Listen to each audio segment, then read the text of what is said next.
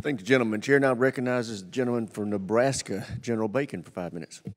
Thank you, Mr. Chairman. I can't think of a more important topic for our first hearing, so I appreciate the focus. It seems to me that deterrence in Taiwan should be one of our top national security priorities, because day one of the war, it's too late. And I hear a lot of talk from the administration. I don't know that I see the action, that's equating to the talk that we have. We have a huge backlog in weapons that I read about. It seems to me they should be getting harpoons, long-range air defense, anti-shipping mines, and so forth. So my question to both of our great panelists, and thank you for being here today, are we seeing the right sense of urgency from this administration when it comes to Taiwan? Admiral Harris, you first, please. Yeah, I don't want to get into the business of discussing this administration's view as opposed to the last administration's or any others. I'll just observe that over the course of the last 20 or 30 years, we have not done enough for Taiwan writ large across all administrations. We have not done enough given the threat that Taiwan faces, and given the fact that we have put Taiwan in this place. And we're seeing the PRC systematically attack Taiwan's foreign relations, such that their list of countries that recognize them is dwindling. Of course, we led that way in the 1970s. But I think we have the right sight picture on Taiwan now. I think we've had that now for sure from the previous administration and into this administration, as I mentioned in my remarks, Secretary Blinken and his view, and Secretary Austin and his view. There is still far more that we could do with Taiwan. And most of it is tied up not in law, where you all are behind, but in policy.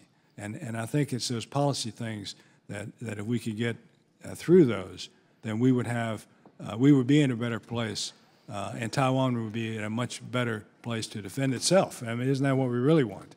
We want them to fight and die for their country, not us to fight and die for their country. I want to give Dr. Sisson a chance. So I just want to say we have billions and billions of dollars in backlog weapons, and there's a lot of these policy discussions, but the actions are not going on that we need to see. Dr. Sisson. I think we do need to move with seriousness, but not in a way that's overreactive. We don't want to heighten tensions by over-militarizing the way in which that we engage with Taiwan right now. I think the Admiral is correct to point out that there are any number of important other ways that we can support Taiwan in the international system that are very important to deterrence. Okay. Thank you. And I heard the same thing for the administration when it came to Ukraine, though. They didn't want to provoke Russia. So I would rather move with expediency to give Taiwan what they need to defend themselves. My second question is, I think we need a more holistic policy when it comes to China. There's a lot of different aspects to our policy, whether it's predatory trade, the theft of our technology, the genocide with the Uyghurs, the denial of democracy in Hong Kong, the threat to Taiwan, the buying of access in our institutions in America. We need a comprehensive policy that looks at all of this. Is it your view that we right now have a comprehensive policy with China? Admiral Harris. Yeah, thanks.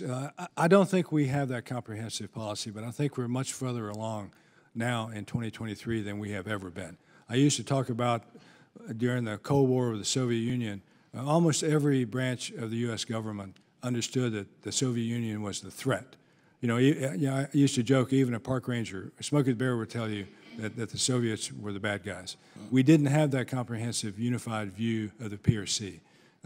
State Department looked at it as a negotiation. DOD looked at it as a military operation. Commerce looked at it as a trading partner, and Treasury looked at it as a lender.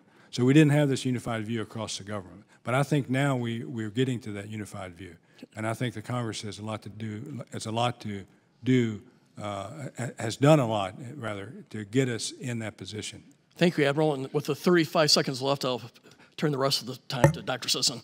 Thank you. Yeah, I will use it briefly to wholeheartedly agree with what the Admiral has said and point out also that in addition to the external levers and mechanisms of addressing the strategic activities of the CCP, we also are seeing much more progress looking internally and the things that we need to do domestically to position the United States to be able to use all of its sources of national power. So I think we're not all the way there, but the direction of travel is good.